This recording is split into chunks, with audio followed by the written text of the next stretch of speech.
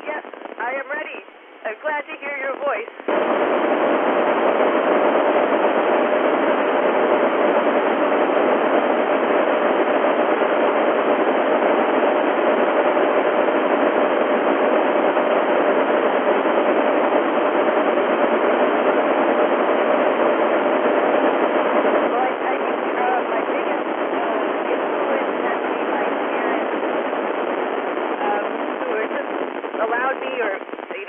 Showed me the way to try anything and don't worry about failing, don't worry about having a little bit of trouble, but just try different things and be encouraged.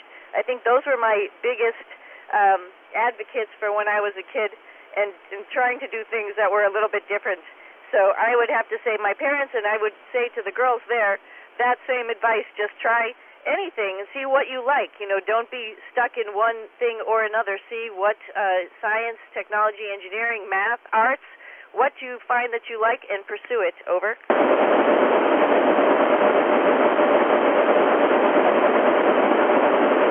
So yes, we do have free time, and so a lot of the times we want to look at our beautiful planet. So we have an amazing window called the cupola where we can look down. Like I was looking just earlier and saw this big hurricane in the Atlantic Ocean. Right now we're coming off the coast of Spain, so coming close to you. So those are some of the best things to do, and take pictures of our wonderful planet, as well as I write a journal. Over.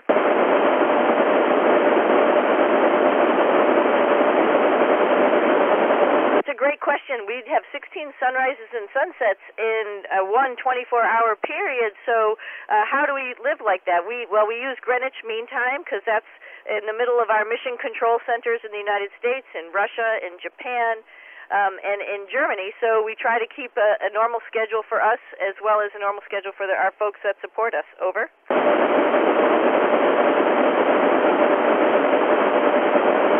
Well, actually, when I was a kid, I really wanted to be a veterinarian. I read James Herriot's books, and that was my primary thought of, I love animals, so I would like to be a veterinarian, and I love science. I ended up going into the military, and that's how I became a pilot and a test pilot.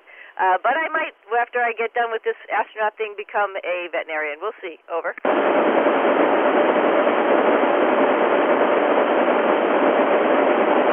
The best things I think we could take with us are pictures of our family and friends. I also have a stuffed animal from my elementary school, and some little pieces of jewelry that remind me of my parents. Over.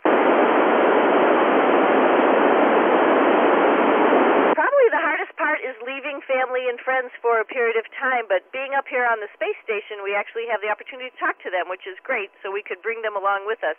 But I also do really miss my dogs because I can't talk to them while I'm up here. Over.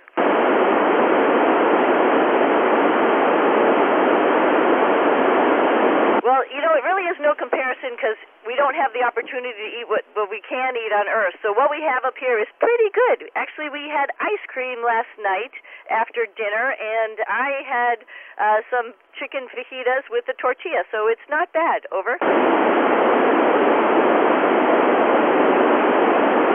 What I miss about Earth is rain and wind. Like taking my dogs for a walk, that's what I usually get to experience, and we don't have any of that up here. Over.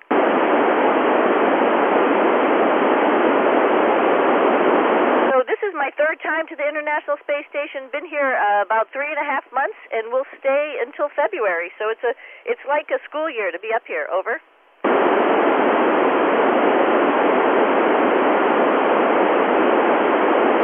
Great question. I actually didn't really even believe it. I went through the motions for all the training, but really I didn't believe it until the rocket that I was on started leaving the planet, and I could feel all that vibrations, and we were going, and then it became a reality. Over.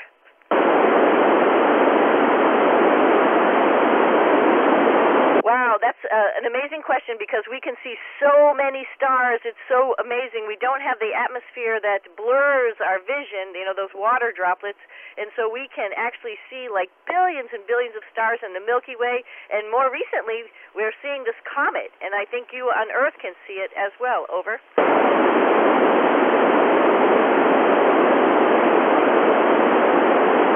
So I think the question was, is space hot or cold? It's both, actually. We don't have the atmosphere to protect us and blanket us, so sometimes it's very hot and sometimes it's very cold.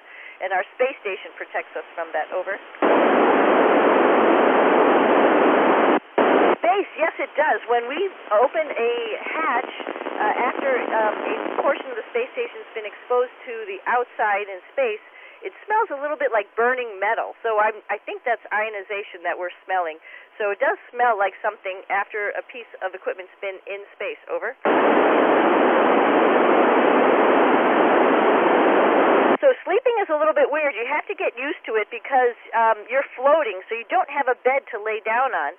Sometimes I take my sweatshirt and wrap it around my neck so it feels like a pillow, and that helps me fall asleep. Over.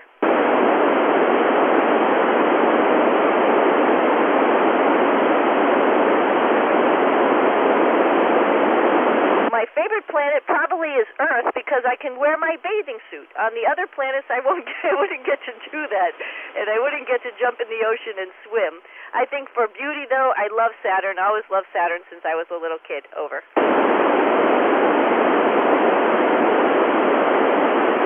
Yes, I have done a spacewalk. On my last 2 missions, we got to construct the International Space Station and then fix something that broke outside. So spacewalks are amazing because you're in your own little spacecraft, but it's also a little scary. You want to make sure that you're always tethered to the space station itself. But it's really rewarding when you can fix something outside and then come back in. Over.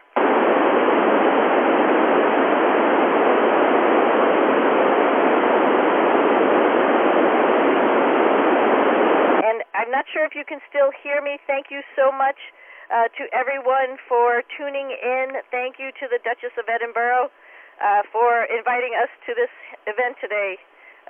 November Alpha 1SS, over.